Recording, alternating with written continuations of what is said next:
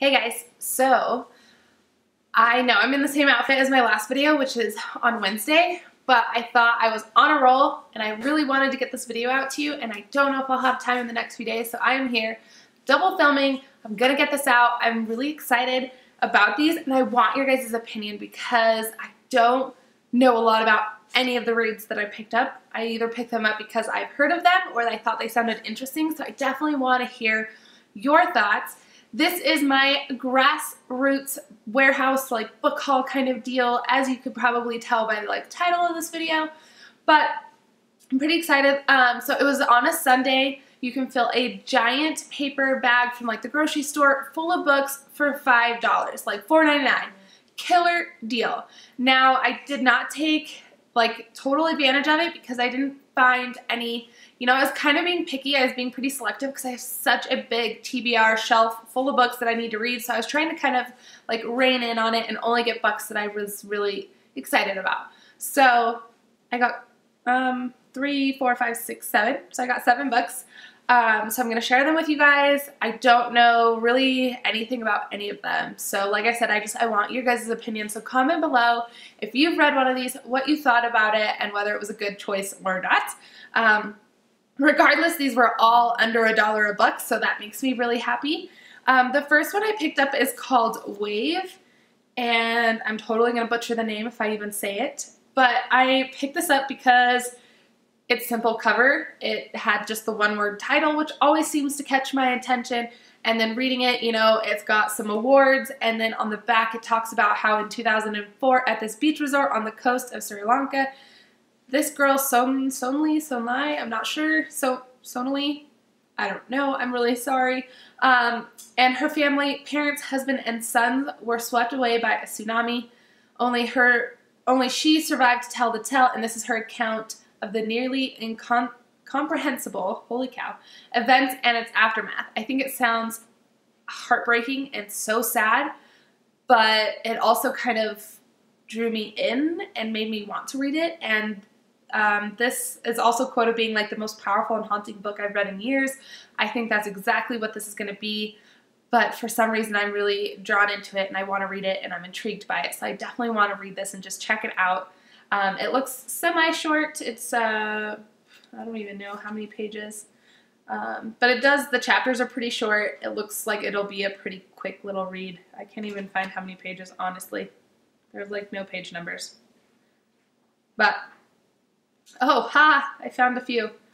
I found them, you guys. Top left corner, in case you were wondering. Kind of strange. So it's just over 200 pages, but, yeah, I'm just really looking forward to this. So I thought this was a cool find, especially for under $1. And then the next two, you guys might want to hurt me, but I have never read them. I haven't even seen the movie except for bits and pieces of the first one. And so I'm going to share those now. It is The Girl Who Played with Fire and The Girl with the Dragon Tattoo. So I still need to finish off the series, but I always see them and I never pick them up. And this time, these are both in seriously brand new condition. And so I decided I might finally give this a try. So I want your guys' opinions because when it first came out, I was hearing nothing but raving reviews and everybody seemed to love it and I just never got into it. But now the longer it just is there, I'm intrigued. So definitely still thinking about picking these up. So let me know what your thoughts are. And then the next one was another cover by, and then I read the back and it does sound pretty incredible. One, again, I've never heard of though. It's called The Memory Jar by Alyssa Janine Houle, I believe. And this says, since the accident, Taylor's memory has been fuzzy, but at least she's awake. Who knows what her boyfriend Scott will remember when he comes out of his coma? Will he remember that Taylor was driving the snowmobile when it crashed? Will he remember her engagement ring, her pregnancy? Will he remember that she tried to break up with him? Taylor doesn't know, but she doesn't know if she wants him to remember. Plenty of things happened that night and then the days before, secrets wrapped in secrets that she'd prefer be forgotten. Dealing with choices she'd rather ignore, Taylor searches for something more solid than whispers and bigger than blame so that she can face the future and forgive herself. This actually almost reminded me of The Twilight Wife by A.J. Banner, and I liked that a lot, so I think that's partly why I was so gung-ho on getting this one and picking it up was just because it sounded kind of similar. And like I said, I just really enjoyed the aspect of like your memory disappearing and one of the two is keeping secrets and the other one's trying to figure it out. And so it's this big mystery and this like playing fields of who's going to remember or what secrets come out and how it all turns out. So definitely intrigued by that as well. And this next one is called Bitter River by Julia Keller. Never read anything. It says she's a Pulitzer Prize winning author, so that kind of caught my eye. The cover caught my eye. And I still can't totally remember. Right, yeah, okay. So this girl, Belle Elkins, is a defense attorney or something like that, prosecuting attorney. They find out there's like a girl that was found in the river. They found out that she was killed before being tossed in the river, so it's this whole case.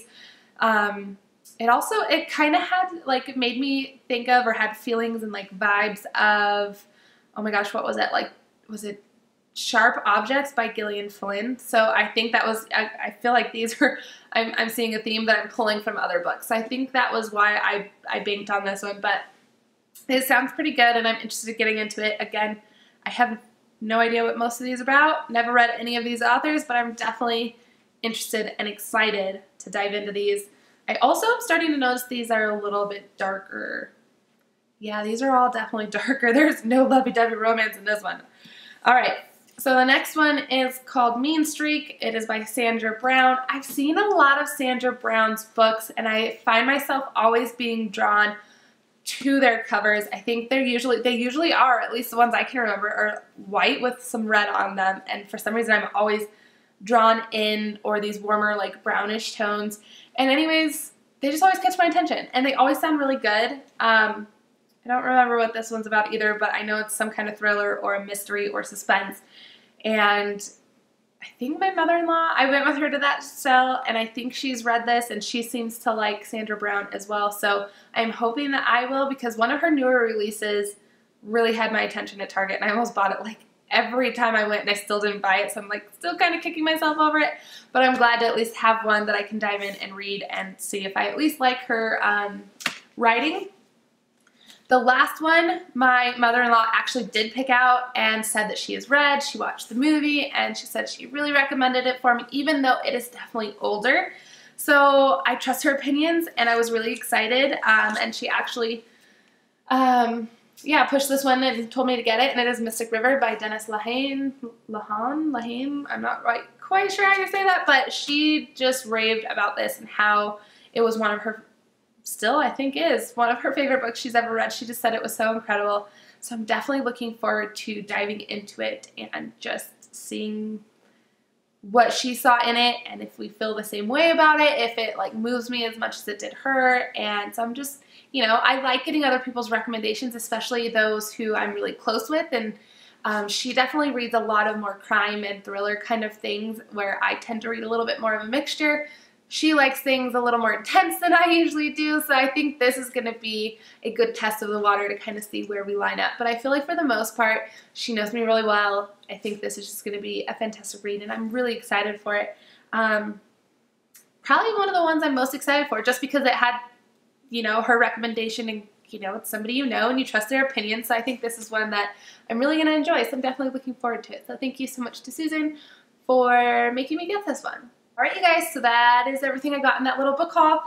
There's another one at the end of this month, and my good friend Sadie is going to be coming down, and we're going to go together. It's going to be amazing. I can't wait, so definitely stay tuned for that. Otherwise, I will see you guys on Monday. I hope you have a fantastic weekend. Hopefully we have lovely weather because it's so beautiful today, so that is where I'm headed. I'm going to go hang out outside with my pup. So I hope you guys have a good one, and I will see you Monday. Bye, guys.